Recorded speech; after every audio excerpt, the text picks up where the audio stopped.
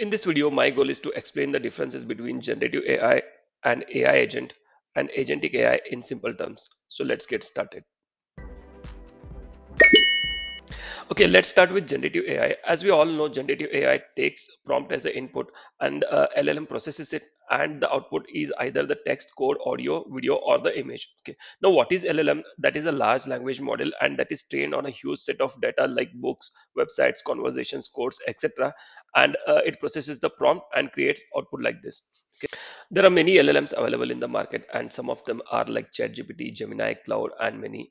Each LLM has its own knowledge cutoff date. What does that mean? Is the LLM is trained only till that date? Okay, I'll ask what is the knowledge cutoff date for different LLMs to ChatGPT.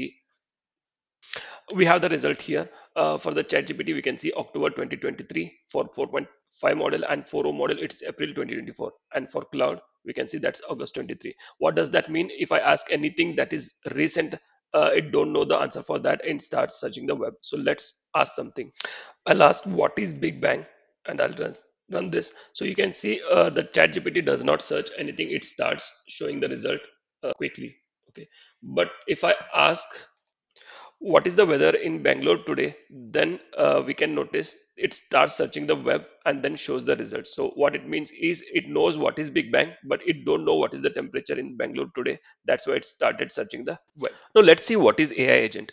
AI agent is a system that takes goal as the input and processes it and works autonomously to achieve the goal.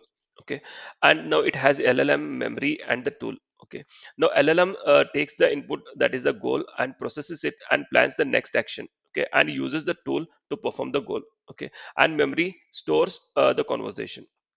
Now let's see an example for the AI agent that the user has a goal to book a flight ticket from Mumbai to Delhi. So user prompts book me a flight from Mumbai to Delhi next Monday. Okay. Now the AI agent understands your intent through LLM, and it identifies the source city as Mumbai and the destination city as Delhi. Now it starts using the tool, that is the API integration, to search for the flights. Now just chooses cheapest or best option, that is the decision making, and that is through LLM, and books the ticket, that is the action performed through API integration, again that is the tool. Okay, then sends you the confirmation of booking. Okay, now if you ask again the same thing, book me a flight from Mumbai to Delhi next Monday, then it is already booked a flight for you, that is stored in its memory. Then it shows you the information that the ticket has already booked from Mumbai to Delhi next Monday.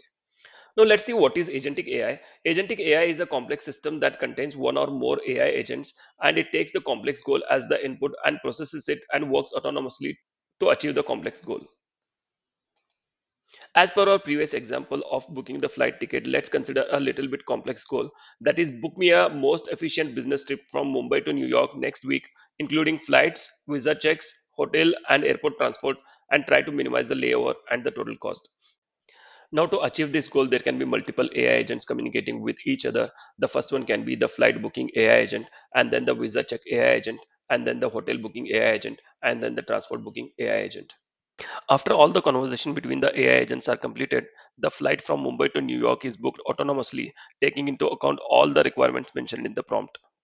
I hope you found the information in this video helpful, and stay tuned for upcoming Agentic AI demo in ServiceNow, and don't forget to subscribe the channel for more content like this. Thank you.